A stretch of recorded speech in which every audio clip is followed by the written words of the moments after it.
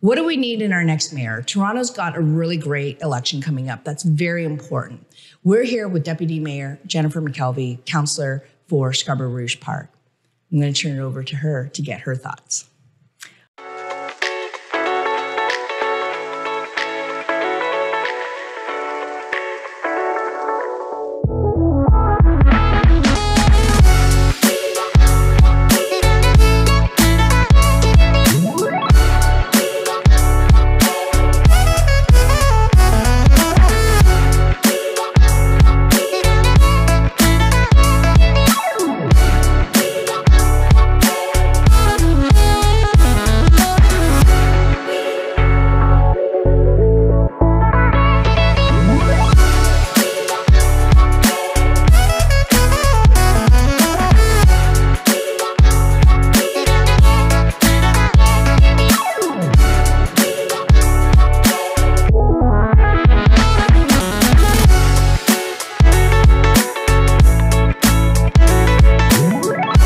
Firstly, thank you so much for having me here in this amazing venue with tea, a great way to start the morning. Absolutely. I am unexpectedly in this role as the head of the city and have been since February 17th. And it's been a real privilege to serve the residents of Toronto in this capacity. Albeit unexpected, I was elected as the councillor for Scarborough Rouge Park. But now, I have the opportunity to meet residents across the city, and I have really enjoyed talking to them, hearing from them, and working for them. So as for what we need in our next mayor, you want me to get into that right now? Do it. Okay. Well, there's a few things I've learned about this role. And the first is that you have incredible convening power. And through that, I think what we need in our next mayor is somebody that has that ability to both convene people, but also find consensus to move things forward. And they're doing that with a real lack of power, so to speak. So as mayor of the city of Toronto, you're very limited compared to at the provincial or at the federal levels. So they're very bound by very strict rules on what they can do. For example, you can't direct police. So you could have a roundtable and you could identify community safety initiatives, but you can't direct police to do that. You can host the tables for them to identify what they need, and they can come back and ask you. But ultimately, that's their decision. And the other is about finances. And that's something I'm sure we'll delve much deeper into, is the financial crisis that we do have in the city of Toronto. And again, the mayor is very limited in how they can turn that around. So what do we need in the next mayor? We need somebody that has the ability to convene people, to find consensus, to solve complex problems. We need somebody that can build relationships with other orders of government to get things done. And also we need somebody that has real vision and a love for the city. That's awesome. And I think that all of that is so important. And it is a question that I've asked everybody about, hey, Toronto, what's the good, what's the bad, what's the ugly? And everybody has shared their ideas. They all offer something different. And what you say is so poignant because you're actually there, and you see it firsthand. I just wanted to kind of go back a little bit about, when you were a councillor and now you are the mayor, what have you felt personally, like in terms of your day-to-day schedule? Has that changed? What is your life like? Well, I get up earlier than I ever used to. That has been the biggest adjustment. Okay. I think as a councillor, I always worked long nights. We'd have events in the evenings, but I definitely get into work much earlier than ever before. But I will say that when it was official at 5 p.m. on February 17th, I said to all of the wonderful staff in the mayor's office, it was a long weekend, take the weekend off. We will meet at 9 a.m. on Tuesday. And I was a little scared walking into City Hall, hoping, what if people aren't here? What if they don't want to stay and work with me? And everybody showed up. Everybody was professional. Everybody rolled up their sleeves and got to work. And it's a shared love of the city that they share in the mayor's office. So, and that is going to be a big first step for the new mayor, is to build that team. And to build that team to execute what their vision is for the city of Toronto. Other things that have changed, I was very focused as a councillor on what I call my 3 things. Yeah. And my 3 things were Scarborough Transit, the ravine strategy for the city, and improving the trail connections and climate action. I still work on those, but I had my first meeting with the police chief shortly after transitioning to the role of deputy mayor as the head of the city. And so it's been a transition for me to learn more about all of these files and very, very important work that needs to happen around community safety in the city of Toronto.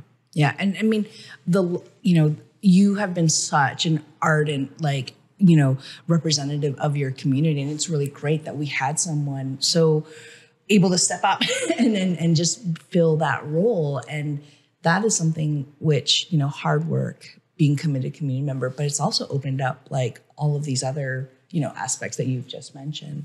A few of I wanted to take the conversation to some of the conversations, the key pieces that I've been speaking with many of the candidates, which is public transit and safety, affordable housing has come up.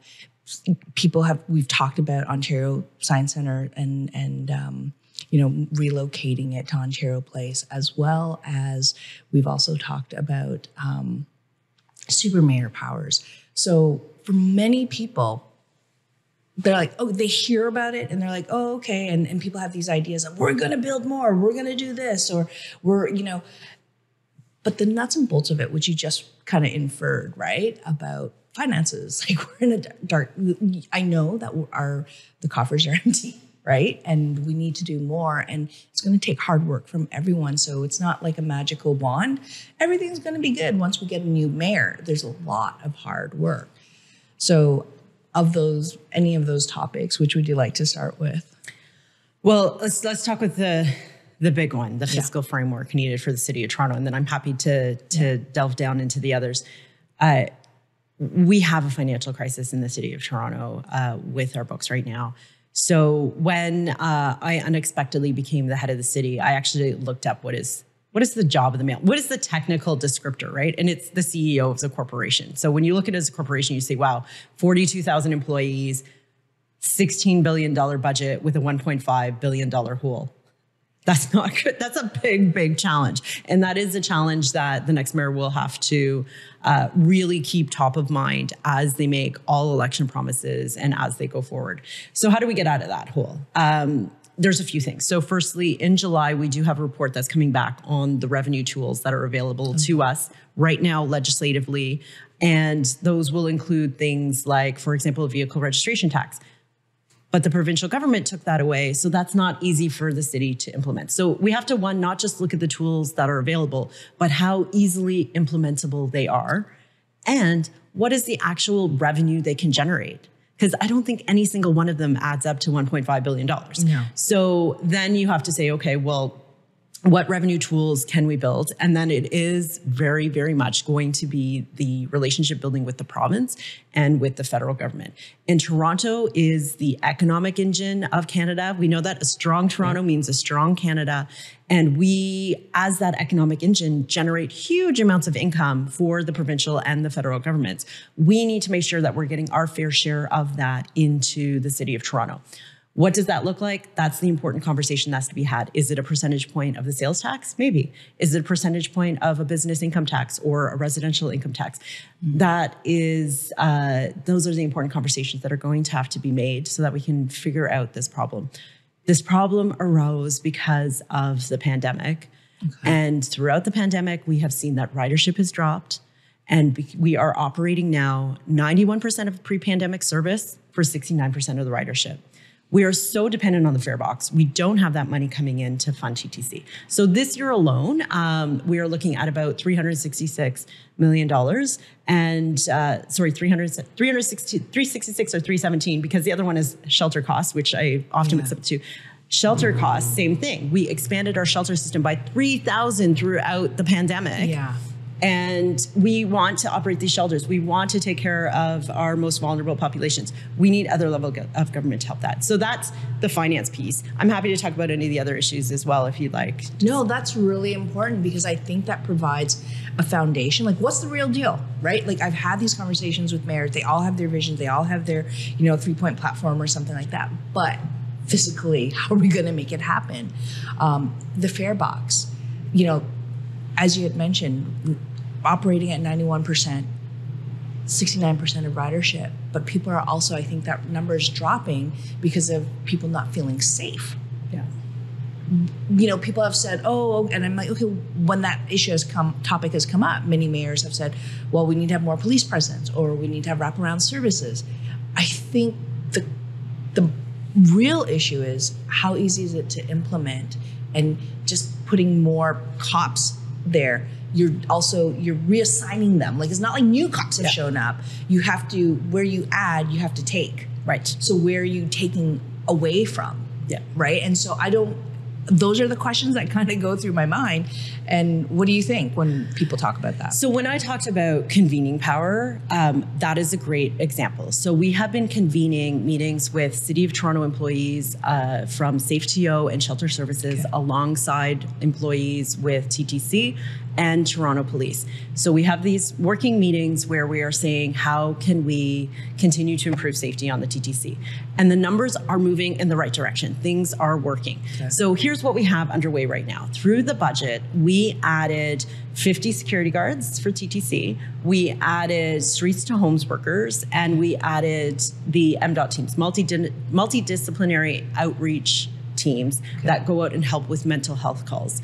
So we have now started to see that we are rolling out all these additional workers in the TTC, and it is starting to help. It is moving in the right direction.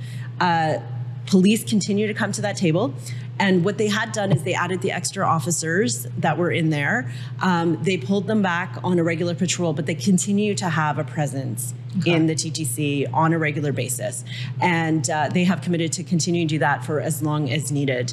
So we are looking at the data. We are looking, things are trending in the right direction. Yeah. That data is what needs to be used to inform next steps. Mm-hmm. And certainly that data will need to be used to inform what needs to be done through the 2024 budget process.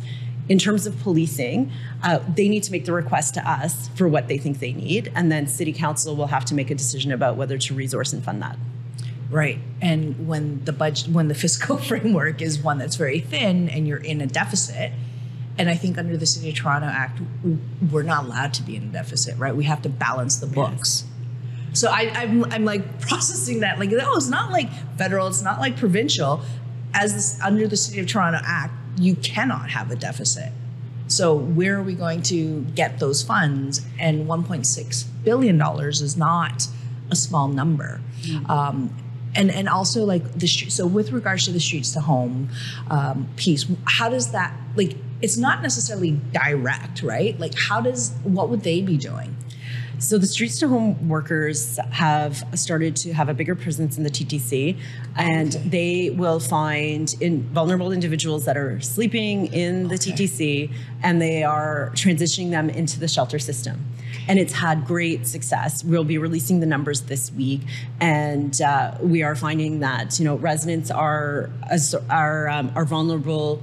Residents of Toronto that are in the transit system are starting to move into shelters and moving out. And we're realizing that this is not somewhere for loitering. You do need to move along. And they've been very understanding, accommodating of that, and moving into the shelter system. So we're trying to continue that. And it's the same thing with all the different problems that we're having on the TTC, right? We need to be saying, this isn't somewhere for loitering. This isn't somewhere for doing drugs. You need to move along and make sure that people are getting the resources and the help that they need. Yeah. And I don't know if this is like accurate or true, but I think one of the reasons why we are where we are with having vulnerable people and homeless people on the TTC services was during the pandemic, when everybody was at home. Shelters obviously we had investment into shelters, but lots of people said, I don't feel safe in shelters. Where was a safe place to go that was warm and enclosed? TTC, right? And when there was a huge drop in ridership, people, like you would have people come on and ride it. And so what we're dealing with is sort of the tail end of the systemic issue of COVID. And I don't always know if people have kind of processed, like, this isn't an increased surge in violence because of these things. It's just, what were the systems that were in place that people were utilizing or not utilizing? And as a ripple effect, that's the reason why we're dealing with this. And so with the Streets to Home program, having more people say, hey, we've got a shelter system. But it takes me to my next question. Funding is like, COVID funding is being pulled. And so the number of beds, the top ups to help people is being reduced. What does this mean? Where do they go then? So we have many different things happening around housing in the city of Toronto. So there is the shelter system, which has added 3,000 beds in the last several years throughout the pandemic. There's also supportive housing. So, and we are continuing to build supportive housing every year over year. I believe we're adding another 1,000 plus this year. Yeah. So that takes pressure off shelters because you move people from the shelters into supportive housing where they have the wraparound supports that they need. In addition to that, we have very ambitious housing plans in the city of Toronto right now. We just made our housing pledge of 285,000 new homes over the next 10 years. Okay. And that will be accommodated by several different things. So one is relaxing the criteria that we have right now around how homes are used. So in December, we approved multi-tenant homes and bringing in legalization and licensing of multi-tenant homes. And that is really important because people were living that way anyway, without the safety measures that are needed, and without the fire protection, without all the things that make sure that they're safe in those homes. So that is being rolled out. This month, we're also rolling out multiplexes, which allows you to have up to four small apartments in your house, for example. Yeah, like you can break it up. Like Toronto's known for its classic duplex, triplex, right? And I'm a realtor, and so I often say the best value that you can get in Toronto is probably a duplex or triplex compared to a brand new condo, which is also not rent controlled in any way. So that's really great because there were limitations with how many you could have. Yes. Right? And there's still limitations on how many you can have, but more importantly, we're expanding it across the city because right now it's only been in certain zones. So it's making it more consistent across the entire city. So that's moving up the spectrum, you have shelters, supportive housing, multi-tenant, multiplex. Now you're getting into affordable housing. At the city, we are opening up some of our land to developers so that they can develop affordable housing on those sites. And that would be affordable rental.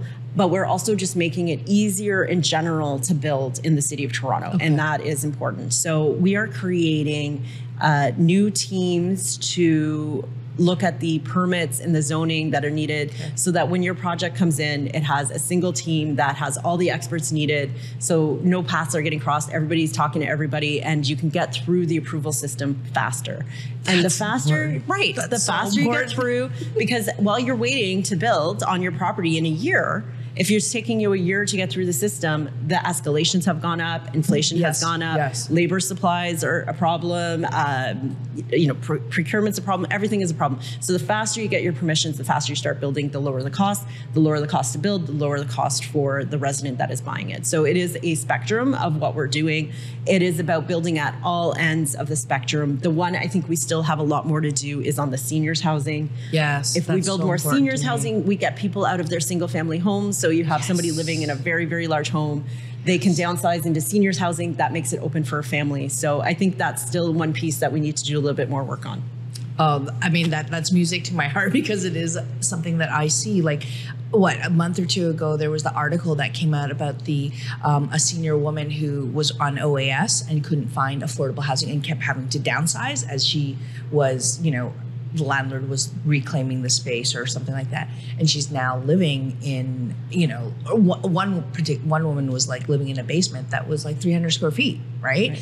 And I just was like, oh, what can we do about it? And it's just so great to hear that we have pilot programs to help support that, but that there's also a recognition we need to do more. The question is, time is the enemy in so many ways because people need housing now, right? And so I love the idea of opening up land so that we can build up. I love the idea that with the existing housing supply that we can find ways to increase the number of people. So multi-tenanted, I just wanted to clarify, is like having more than one, like renting out rooms in a place. So I just wanted to clarify that that's what a multi-tenanted home is, that you can have like different rooms that you share, which... Correct. So each tenant has their own room, but then there's shared spaces. So there may be shared washrooms or there may be shared kitchens, whereas a multiplex means it's a mini apartment. So you have everything contained within your unit itself. Yeah. No, thank you. I mean, this is so helpful because things take time, and you need to bring people together. You need to convene support from different councillors, from different organizations and partnerships to help move it forward. But it sounds like so much of what you're saying, the city has been active on these things and saying we need to reduce these things. So I think about what people are saying. I always ask them, like, how are we going to do that? Right? And it sounds like there are a lot of things in place to help that. Okay, how about moving the Science Center? So I think we have to start with the premise that both the Science Center and the Ontario Place are significantly in need of investment. Yes. So I think we have to start with the agreement on that. I think a lot of us have nostalgia about these places. They are not the nostalgic places they were when we were kids. And I think they both need to have updating. We have a government that wants to spend money to update them. That is a good thing. So where do we go from here? I think we all need to take a step back to have some visioning exercises together, to work collaboratively, to look at what the future could be of, in particular, the Ontario Science Centre site, because there hasn't been a lot of discussion around that. I think we need to say, what is it we love about the site? I think a lot of people love the building. They love that it has employment.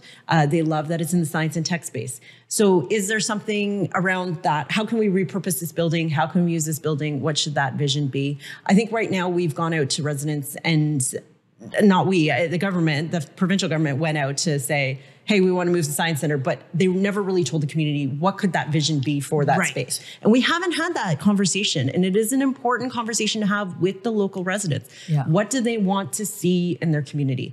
So I think we can all get there together. Yeah. I think we have to first all agree. What do we agree upon? I think we agree investments needed on both sides. Yeah, that's true. Where are we disagreeing? Still, it's the vision on what could be there, right? And should it move, or should it be enhanced?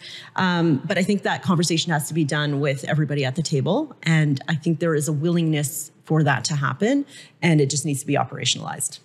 No, and I think that's a really good way to present it, like consultations, all those things. So I think that's really helpful, because people have been like, oh, well, what about the triple sphere of the fact that you have the Aga Khan Museum, you have, the Japanese Culture Center and all of those things, but consultation is important, right?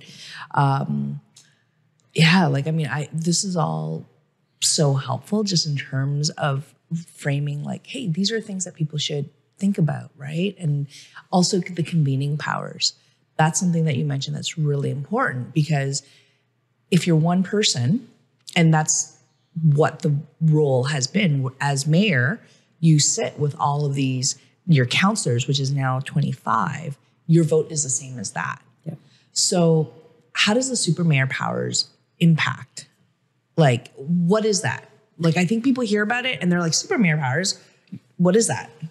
So the mayor, even under superpowers, still has one vote. So, but what they could do is say that this is an area of provincial significance, a provincial priority related to transit or housing. And then they could say, I'm going to invoke my super mayor powers. Kind of sounds like a superhero there. It's not like you're changing your super suit. I'm going to invoke my super mayor powers. And in that case, you need a vote of a third to get something through. A vote of a third. To get something through council. That has never been used. So Mayor Tory never used that. It was a power that was granted, I think, late last year, has never been used. That's one. The other is, which was granted last spring, is around budget and around the hiring of city officials. And so this is one that certainly I think the new mayor will use. And so for budget, how it worked previously was, I'm going to get really in the weeds here. Do it. I love it. So how it worked previously was bureaucracy would propose a budget, and then that budget would go through the budget committee line by line, and they would make a recommendation. And then it would go to the executive committee where the mayor could have input and start making changes. And then from there, it went to council for a vote. This is really flipping it where it's kind of coming through the executive first, so to speak, because the mayor is having his input. He is incorporating his input into that budget in advance. His or her. His or her. Yeah, good point. Good point. Very, very, very, very good point. So, and again, I'm just going with the framework of the last, of our last mayor, 2000, and the mayor before that, and the mayor before that. So, yeah, very good point. So the mayor will go through the mayor's executive first. Yeah. And through the mayor's, we'll have his feedback incorporated into it. And that's important for a few reasons. Firstly, if they make promises around what the tax rate should be, then the whole budget can be built around that tax rate. Okay. Or if they have certain priorities that they want to make sure they campaigned on and that she has incorporated into at the early stage. So that can happen. So there is flexibility on how it gets rooted after the mayor proposes it.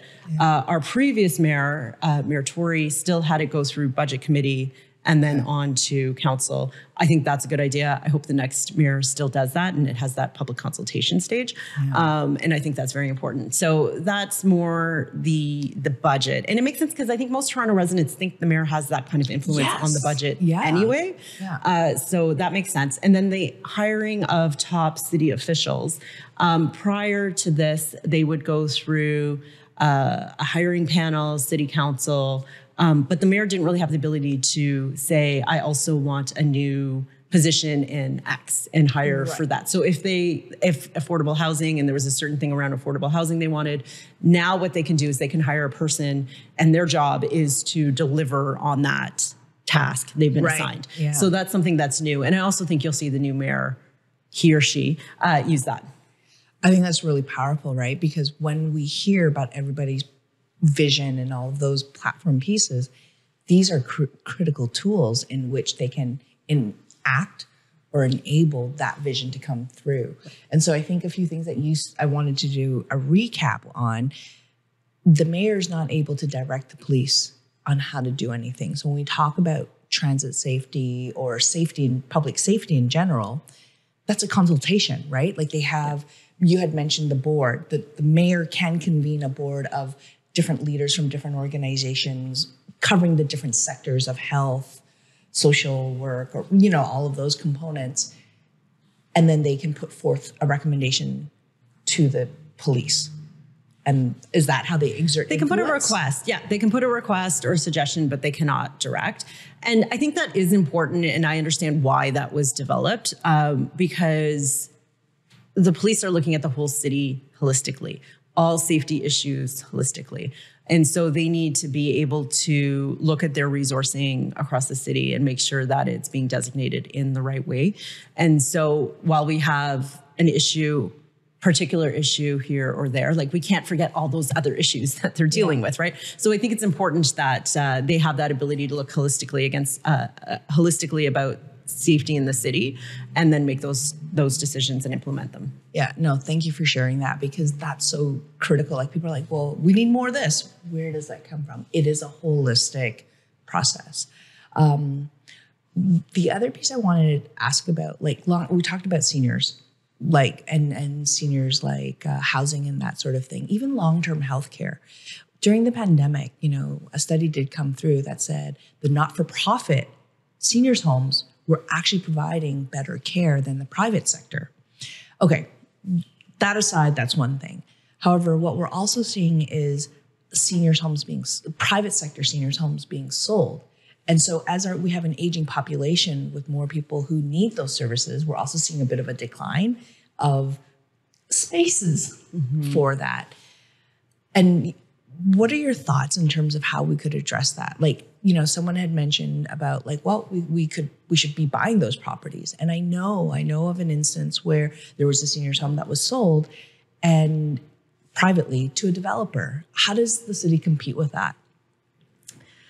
So that's a very tough topic, because I think one thing we have to be very careful at the city is taking on the responsibilities of other levels of government. And healthcare is a provincial responsibility. Yeah. And we plug the holes and we fill the gaps at the city because it's the right thing to do.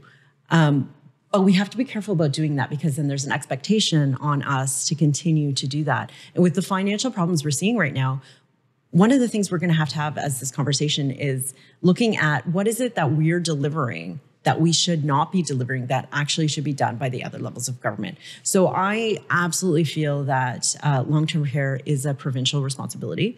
We do have some that are operated by the City of Toronto, and I'm not saying that we need to walk away from those, but I think we have to keep enormous pressure on the provincial government to step up around long-term care.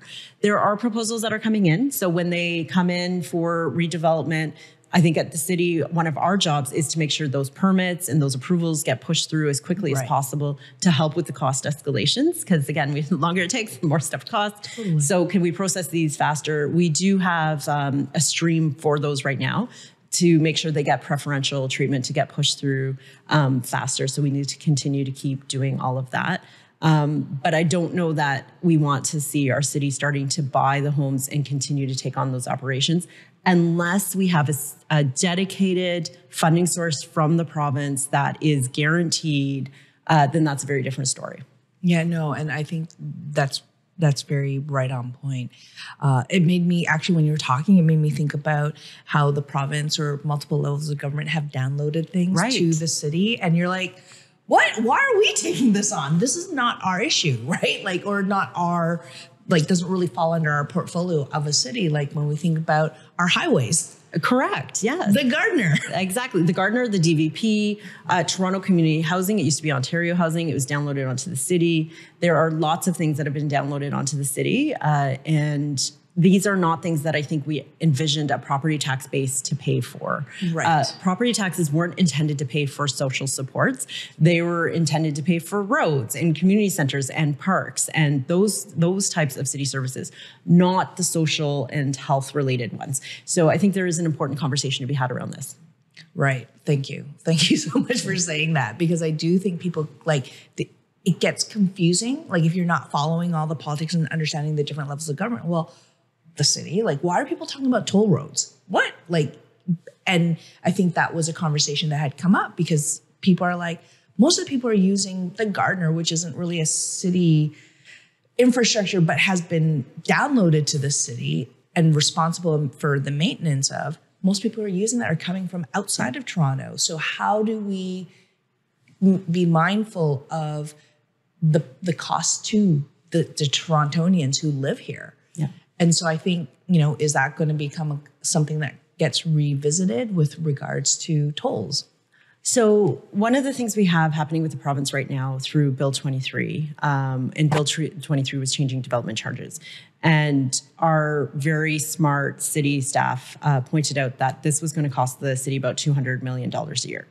And Mayor Tory pointed this out to the province, who said, we'll keep you whole, but we want to audit your books and we want proof that this is what's going to cost you.